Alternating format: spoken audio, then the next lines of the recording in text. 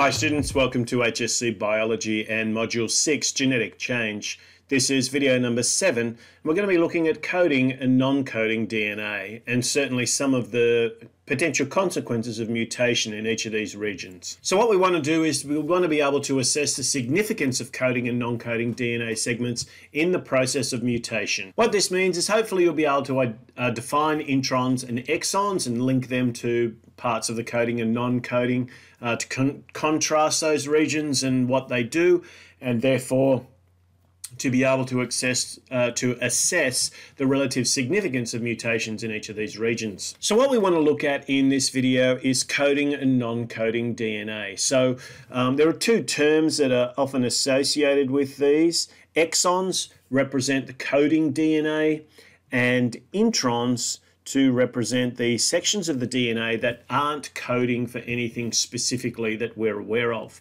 So let's look at each of these terms separately and see if we can analyze some of the consequences of mutations in each.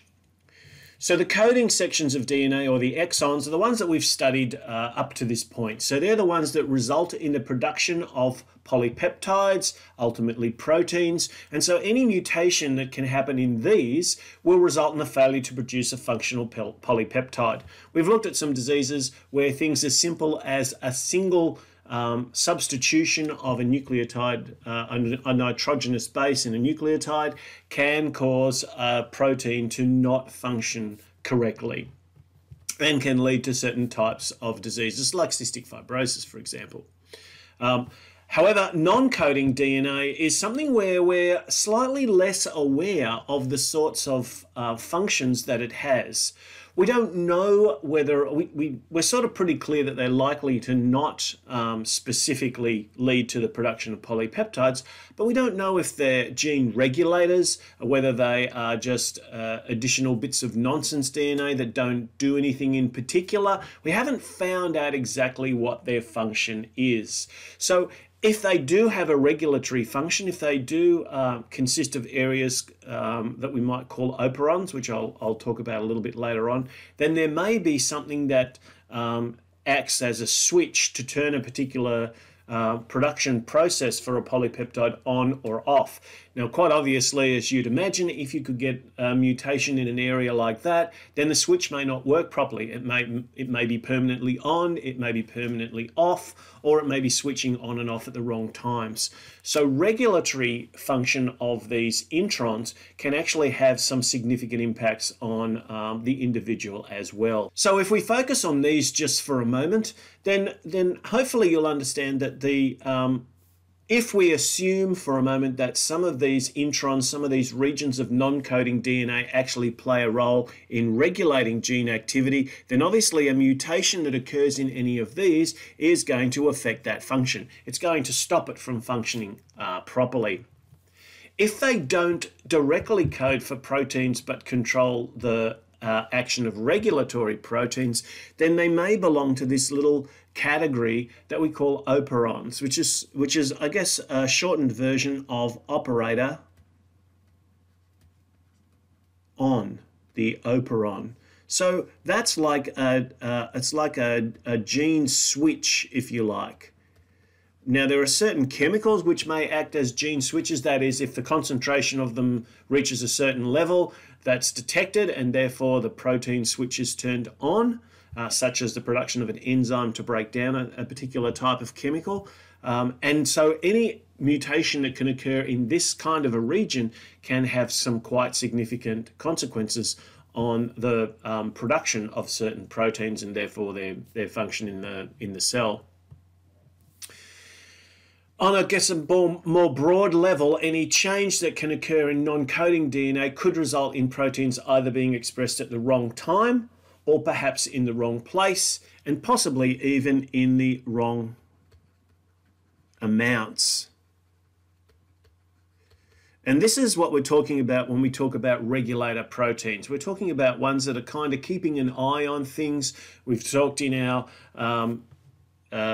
non-infectious disease and disorders topic module about homeostasis and how the body can regulate certain conditions like temperature, glucose levels, water levels. And this is the kind of the same sort of thing that's happening at the cellular level. Certain chemicals which the cell is able to try and keep in balance, and therefore will have certain proteins being produced, perhaps certain enzymes that help to regulate those levels. And anything that's happening with the regulator is going to affect the cell's ability to do that. There's a nice little mnemonic, something that I've pinched from a former colleague of mine, and this is a little shout out to Brooke. Do visit this website. She has produced some fantastic resources. She is a wonderful curator of resources, so she's pulled a lot of things together there, and I highly recommend her site to you. One of these nice little graphics which I've taken from the site is this one with the mnemonic STING. Mnemonics are a great tool for memory, for study, for you to try and keep track of some of the important things that you need to try and remember. And that can be useful for things like the order of the processes in cell division.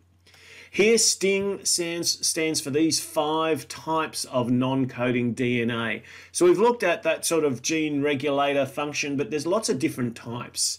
So there's satellite DNA, and satellite DNA are just tandem repeats. You might have had some sort of discussion previously about tandem repeating sequences.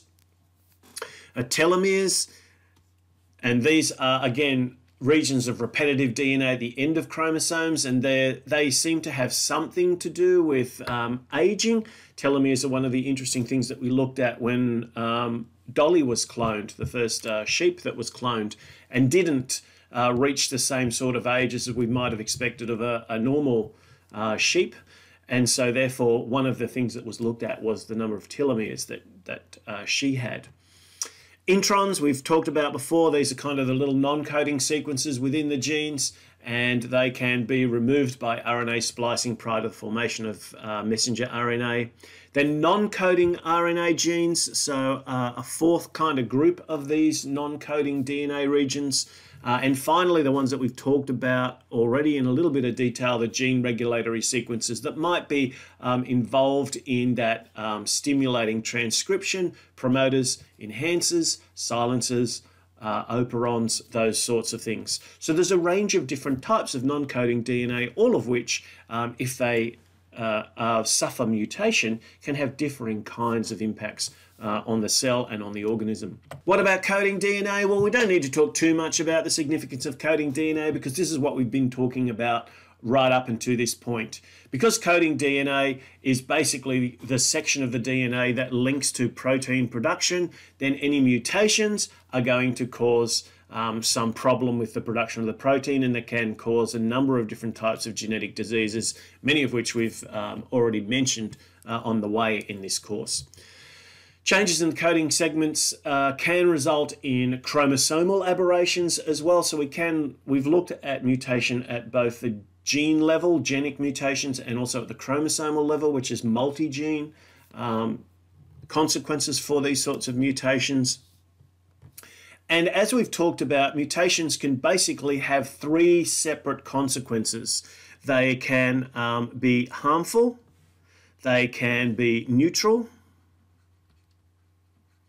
or they can even be beneficial. And where they are beneficial, they might be one of the key drivers of natural selection, of increasing variability within a population, and perhaps creating some sort of physical characteristic that may be better suited, more likely to be selected within a changing environment. So this is a range of different types of consequences for coding and non-coding DNA, some of which we've looked at previously, others which we've just kind of opened the door on now. Our understanding of the DNA is growing day by day, and there's always going to be updated information. It's well worth trying to just deepen your knowledge in some of these areas. And of course, we'll do some of that back in the classroom. Thanks for watching.